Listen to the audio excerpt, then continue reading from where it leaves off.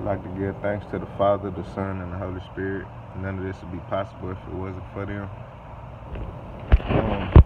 I want to speak on, it's a dream a child had about, it's basically encouragement. I know it's a dream about a child having a dream. He said when bombs go down, we go up. And another woman had a dream also about this bomb called this asteroid called Atlas, or it's called Atlas or Wormwood. There we go. And long story short, all the elites, like they resigning and they hiding under their bunkers right now. And I believe they know something that we don't know, but it really don't matter if you plead the blood of Jesus, because no one knows the day or the hour. They just preparing, worldly preparing. We supposed to prepare our faith in God and know that we can trust in Him through our things. But it's one cool thing I found out about Wormwood, Atlas, and in my eyes, I look at it as Atlas. And Wormwood, what a worm would do. I watched a video about Jesus Christ when He said, "I am but a worm." And when I watched the video of Him saying, "I am but a worm," I always try to figure out, why would He say that? What would make Him say that? But I found out about this worm that is in Jerusalem, in Israel. It's called a crimson worm. And what's funny about it is really, really cool, because what the worm does is, once it has the baby, it sacrifices itself that very moment. Once it has the children, it puts itself up against a tree, has the babies under it, and lets the babies eat its flesh, just like God said, "This is my flesh, this is my word, this is my blood." Basically what happened, the worm, the crimson worm, basically gave the child to eat it. The child to eat the children to eat it, to be protected from the birds, the fowls, and every other thing.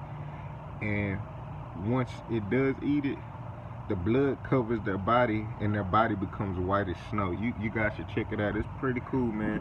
And now I see why He said, "I am but a worm." And then you gotta seek this out. Like once you find Him and you understand and do your research, like just like that worm came to do what God intended it to do, that's what Jesus came to do. And it's beautiful that's why Jesus said, "Who told you I was nice? Who told you I was this kind guy?" If God told me to come and punish you all, that's what would have happened. It is God who loves us and told me to come humbly before his brothers and sisters and show them the truth and light. And it's beautiful. It's beautiful, man. Like when the bombs go down, we go up. That could be a preacher, whatever's in God's hand, or what. Basically, this is another word of encouragement. In the Bible, it's 365 times it says "don't fear." That's a don't fear for each day of the year, for every day. So that's perfect. I mean, perfect timing.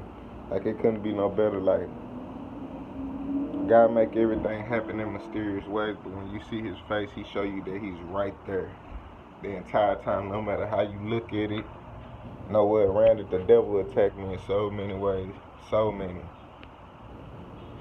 Can't sleep, and then I understand now why He say when God said, "Don't make promises on this earth," because it have been times I've made promises, and truly in my heart I wanted to do these things, but the moment I'm getting ready to take place and do that, something else happened to where I gotta move off and do something else. Like, the world will set you up. That's how sin is.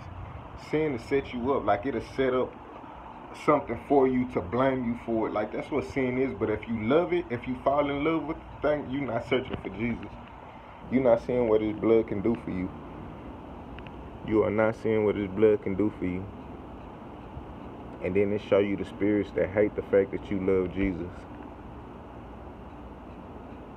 The rapture coming soon, though. The rapture is coming soon. In Jesus' name. Be blessed.